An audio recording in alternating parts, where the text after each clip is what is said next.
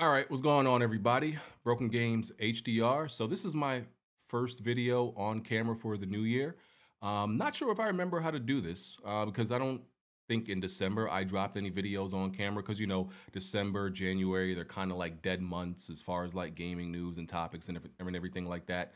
Not sure if I remember how to do this, but I'm a freestyle it. We gonna wing it. We gonna figure it out. So since the new year started, Happy New Year, by the way. There's been a few gaming topics that have happened that I wanted to talk about, but I didn't get into the groove of getting on camera yet and talking about these things. So in the comment section after this video, please let me know what pieces of news that have dropped that you want me to speak about. I've been, paying attention to gaming news and everything like that. So I have a few in mind, but please in the in the comment section, let me know what you want me to talk about.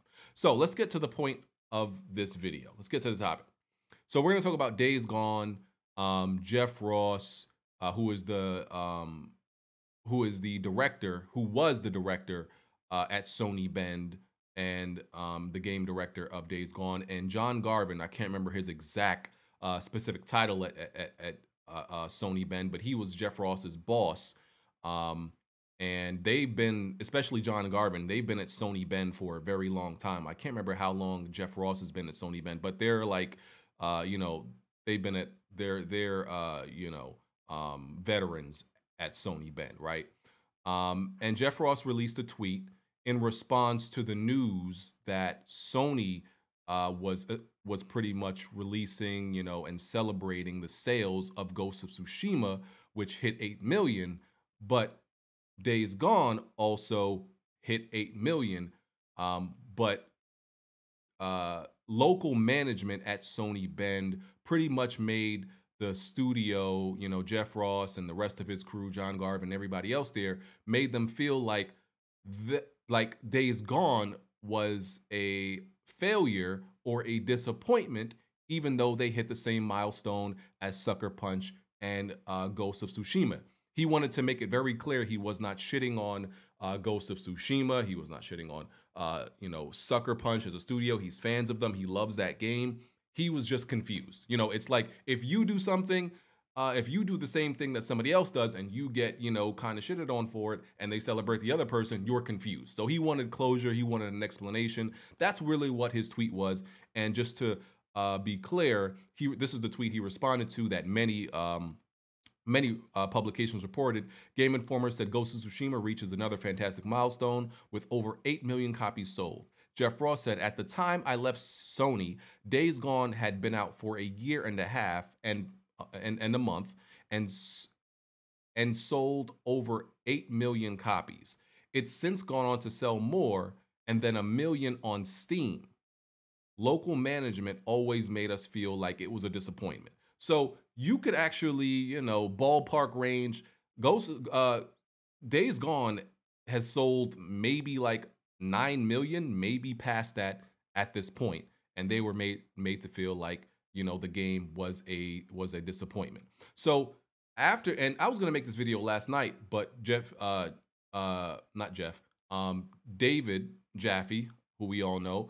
He's friends with those guys. He's had them on before. So he brought them on to talk about this, and they, elaborated a little bit more. They expounded on it. So, and they gave a lot more detail on the situation, which I'm going to mention. So first of all, let me just say how I feel about this, right? And I've been very vocal about this. I didn't like Days Gone. I thought Days Gone was pretty mediocre.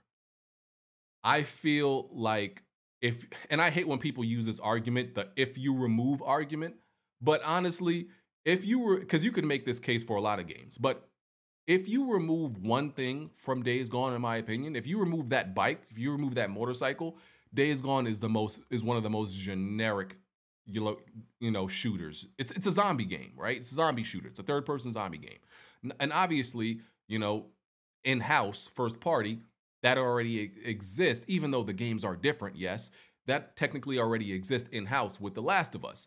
But there's plenty of other zombie shooters on the market, such as, there's literally a World War Z game. I mean, there's literally, we're not short of zombie shooters. Everybody knows that, right? So you remove the bike, and it's like like plenty of other zombie shooters, but I guess you can make the argument that Days Gone has a, a narrative and a story that these other, bunch of zombie shooters wouldn't necessarily give you. Okay, I understand that, right? And I'm of two minds when it comes to Days Gone and a sequel, because a lot of people are clamoring for a sequel. That, people there are definitely fans of the game, saying, "Hey man, this game is great. It should get a sequel." It sold all these copies and everything like that. Me, I don't want a Days Gone sequel because I wasn't a fan of the game. Right? I felt, like I said, I felt it was repetitive, monotonous, boring. Just a mediocre. It had a lot of bugs. And Jeff Ross admitted to that. The game launched very buggy, and I'm going to get into that a little bit later. It had all these issues, right? It was all these issues that I had with it. But the reason I'm of two minds is because I'm someone, and I'm very vocal about it all the time. I say that the Order 1886 should get a sequel. And the Order 1886 was flawed, right? But my thing, I think the Order 1886 has a higher ceiling and has more potential than Days Gone, and it feels more of a void conceptually and story-wise that Days Gone doesn't, in my opinion. I think the Order 1886 is just a very unique game, story-wise, and even like gameplay.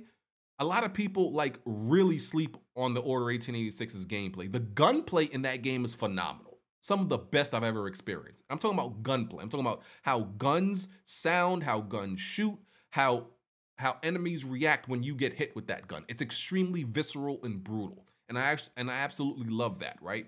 But I understand, I can't necessarily say, oh, I feel like Order 1886 has a lot of potential, so it should get a sequel, and Days Gone doesn't, because both of these are definitely flawed for first entries of new IPs. I get that.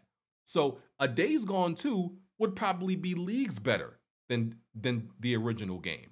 And I would probably like a Days Gone 2, even though I didn't like Days Gone 1. And even though I have like this OCD thing, I don't like to play sequels if I didn't beat the original game.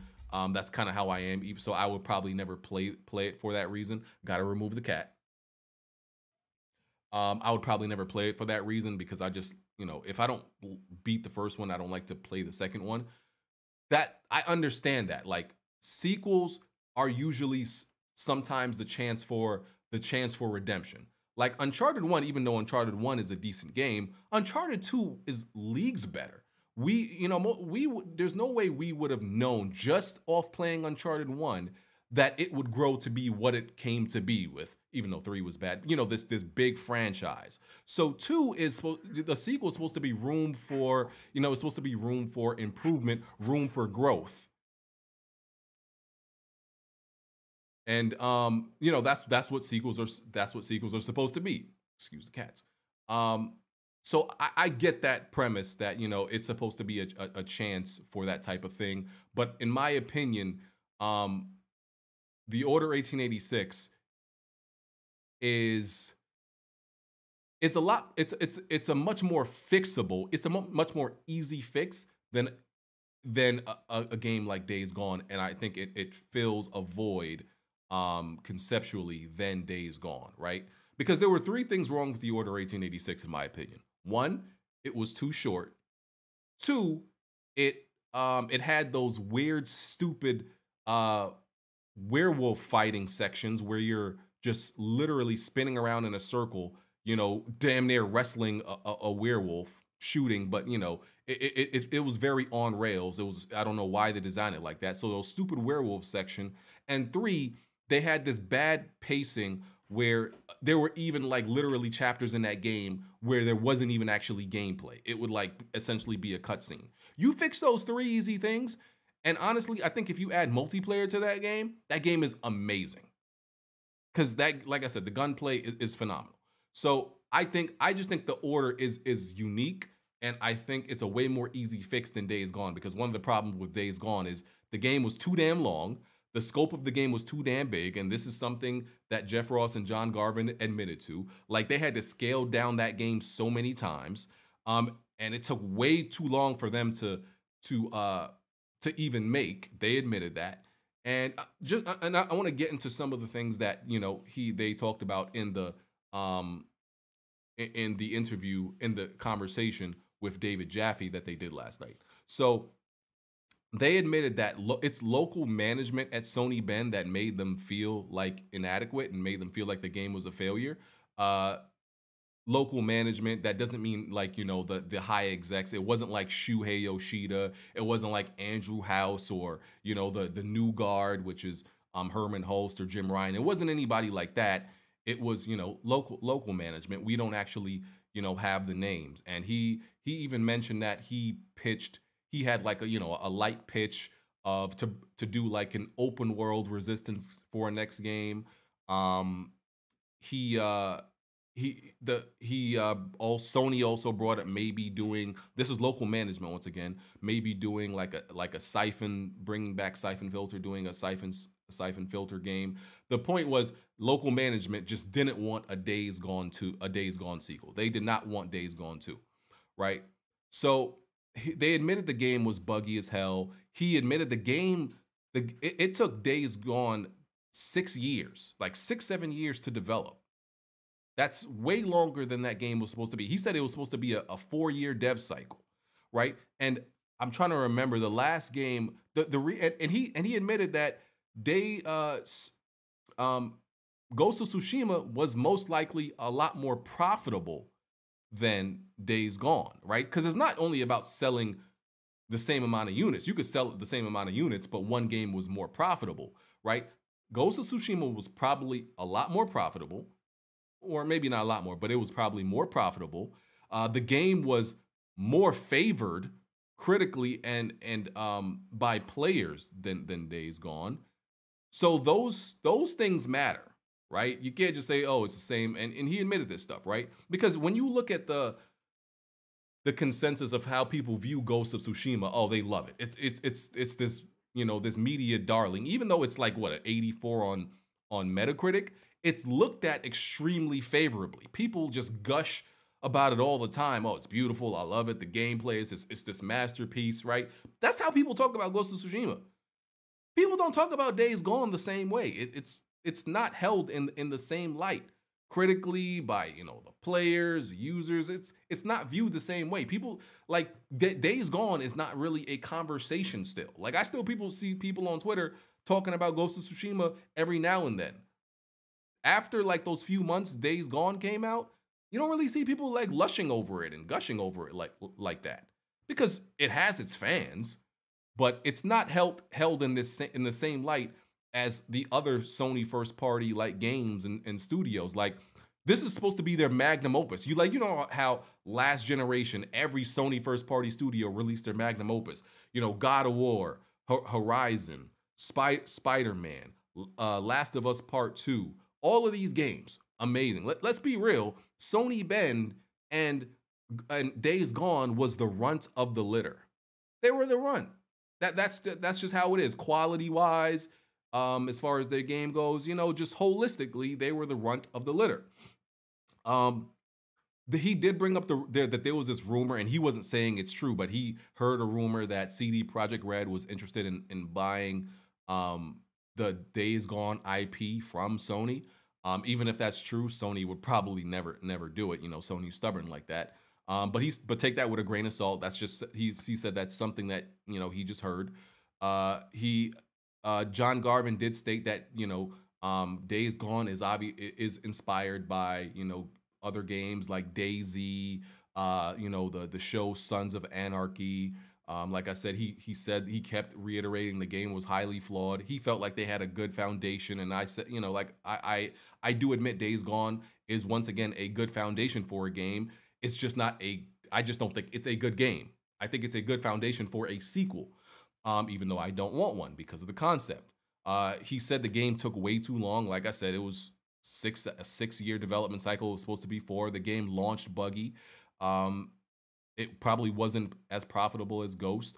There was a rumor about Sony Bend becoming a satellite, like a secondary assistant studio to Naughty Dog. He said that that's not true. That wasn't actually happening. What happened was after Days Gone released, they didn't, some of the developers some of the staff didn't have anything to do. So they just sent some of the staff who they had available to help to help Naughty Dog with whatever they were working on, which was probably The Last of Us, or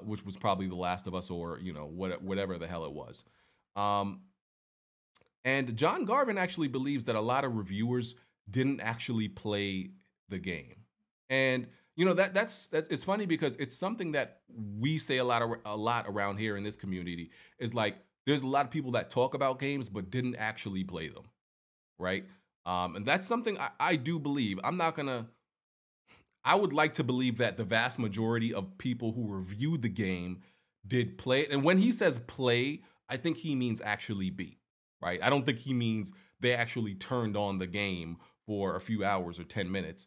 I'm sure they at least did that, but many of them possibly didn't beat the game. But I think I would like to give them the benefit of the doubt that most of them did beat the game. But here's the thing. If they didn't beat the game, I can't blame them.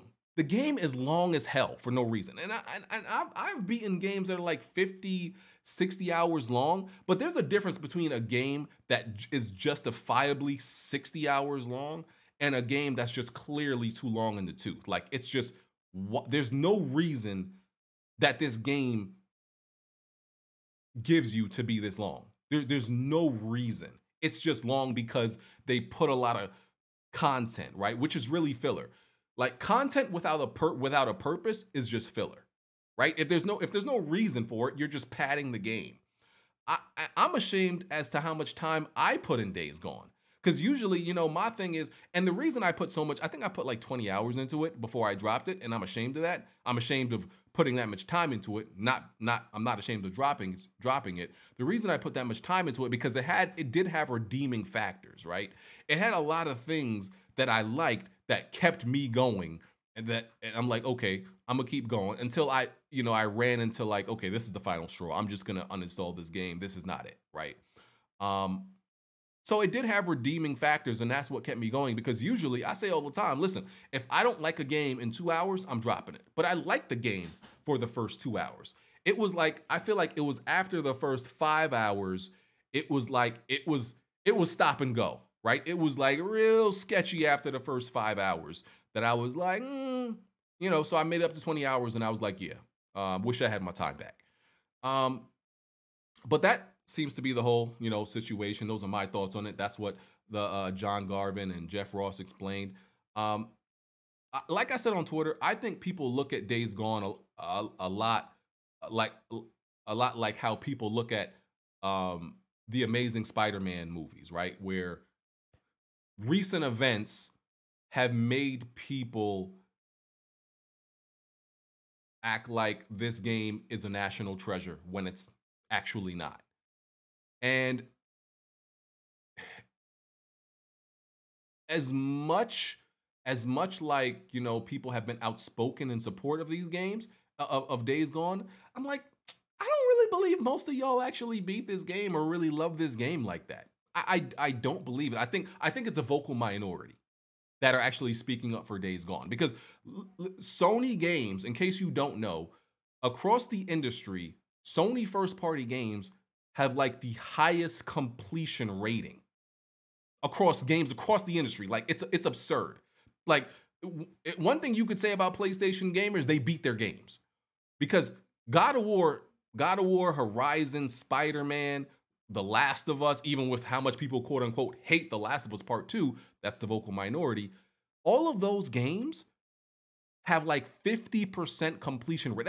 Half the people who bought the game beat it, which, if you don't know, is absurd according to like the averages, the rule of averages, and the averages of how many people beat games.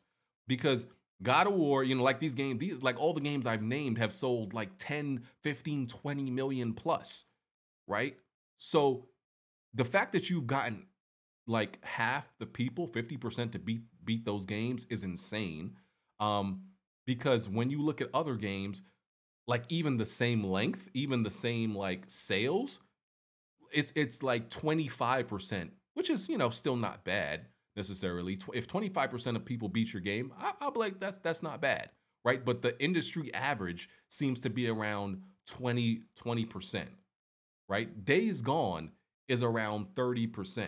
So the fact that Days Gone's completion rating is is so far lower than the average PlayStation, the other PlayStation first party games, tells you something. It tells you that most people didn't actually enjoy this game, um,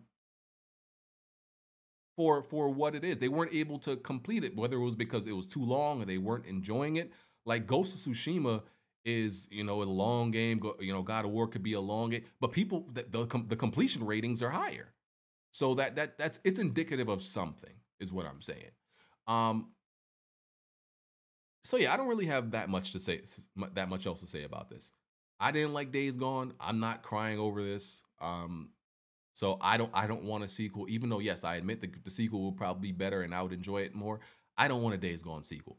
They did mention something about um, Jeff Ross and John Garvin about they don't think the management at Sony Bend is better since they've left. They don't think like the management is necessarily better. That does, worry me because when it comes to game development, one of the most important factors is management. You could have the most amazing developers if the guidance and the creative direction isn't there and the management isn't great, you're gonna get a bad game. And I'm just worried about, like, we know Sony Bend is working on a new game. We don't know what it is. We don't know anything about it. But I hope that turns out good. I hope um, they learned a lesson from Days Gone, mostly regarding scope. Because I think if they cut a lot of things out of Days Gone and they zeroed in and they focused in on certain things, it would have been a much better game. I think if you cut off 15 hours off that game is automatically better because then you get to focus on other things, bugs and all this other stuff. If you cut out all that filler, that improves the pacing, that improves the fact that you got time to focus on other stuff. I think that game is automatically like way better. So I think that's what I hope. Whatever this new team is working on is not like this. It doesn't necessarily have to be this sprawling, gigantic open world. Like, no, it doesn't have to be all that. So, yeah, those are my thoughts on this first video back on camera, 22 minutes. Yeah. Let me know what y'all think about this. I'll catch y'all on the next video. Make sure you hit the like button if you enjoyed the video.